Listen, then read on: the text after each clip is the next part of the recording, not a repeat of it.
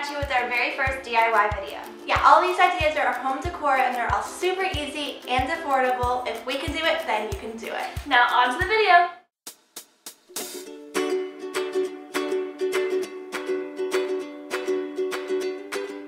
So for the first DIY, we're going to be making this rustic Polaroid display board. You want to start by laying out some paper that you don't mind getting messy. And we got this wooden board from Walmart for around $12. We're also going to be using this matte finish acrylic paint in a shade of brown, some white acrylic paint, and a paintbrush, these mini gold clothespins, and any wooden initial of your choice. This one was from Walmart for about $4.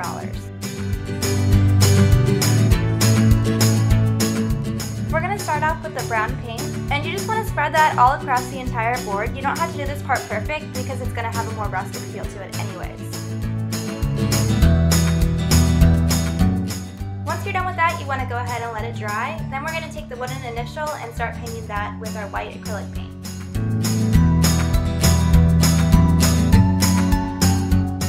And you might have to add a second coat to this if needed. Once your wooden board is completely dry, you want to go ahead and take a piece of sandpaper and just sand the whole entire piece until you get a more rustic look.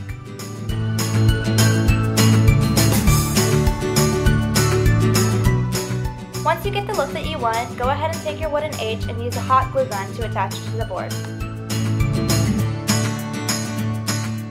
For the next step, we're going to be attaching the clothespins. It helps if you take your Polaroids out and kind of guess where you want them all to go, and just glue them down with a hot glue gun. And that's it. Just go ahead and fill it out with your favorite Polaroid pictures, and now you have a super cute display.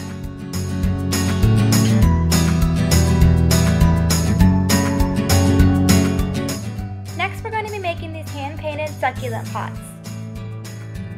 First, you will just need a clay pot. We got these at a local plant store for $1 each. And we're also going to use the plates that go underneath the pots.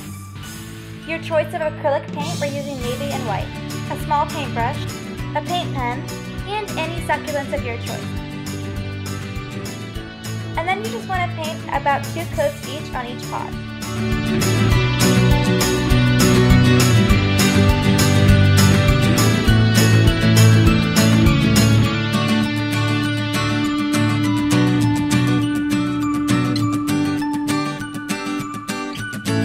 Once the pots are completely dry, you can go ahead and get out your paint pen and paint on any design that you like.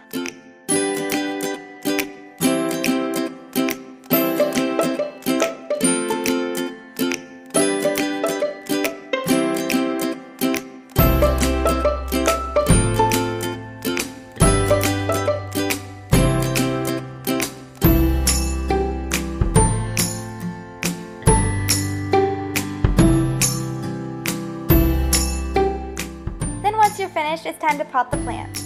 We just started by taking some loose potting soil and filling the pot up about halfway, and then go ahead and put your plant in.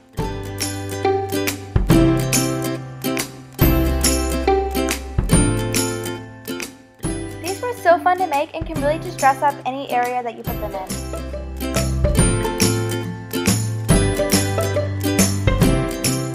Next, we're going to be making this Pinterest-inspired yarn hanging wall decor.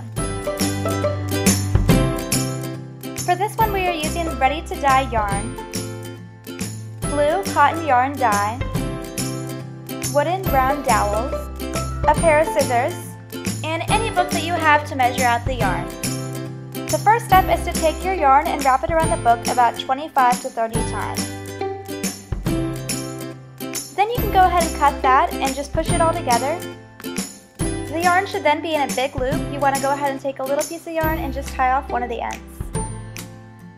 And then take your scissors and cut the loop at the other end, like so. And then there's our first tassel. You want to do this again 6 times for a total of 7 tassels. We put ours on this wooden dowel so it's easier to dye them all together. Then you want to take your dye and fix it up according to the instructions on the package. Our package said to wet the yarn before dyeing. Then we went and gathered our yarn together and dipped it into the dye about 4 inches. We kept it in there for only 10 seconds. Then we pulled it out halfway to just dye the very end. And we held it there for 2 minutes. Then we pulled out our yarn and gently squeezed out the excess dye. After this, you want to wrap your yarn up in plastic wrap for about 2 hours and then rinse it out until your water runs clear. Our yarn took about 3 days to completely dry. Once they're completely dry, you're going to need another wooden dowel, some yarn, and scissors. Next, you just want to map out where you want your tassels to hang. We did ours in a V shape. Next, you just want to measure your string to attach the tassel to the wooden dowel.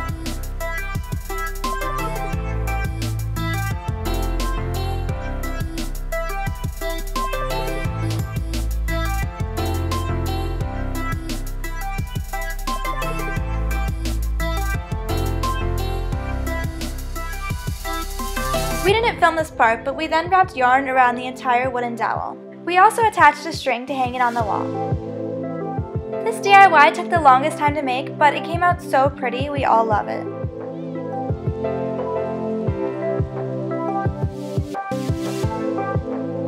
And last but not least, we are also going to be making these rose gold photo frames.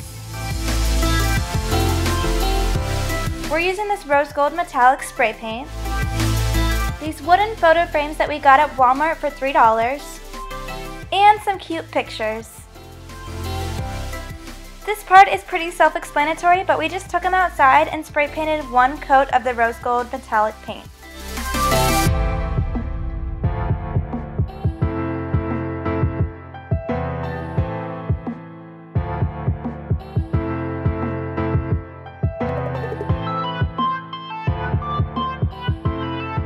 These frames turned out so great. We love them and they look a lot more expensive than they actually were. And that concludes today's video. We hope you guys will try out some of these DIYs for your own house. Yep, so don't forget to subscribe and turn on our post notifications. And if you like this video, be sure to give us a thumbs up. See you next time. Bye!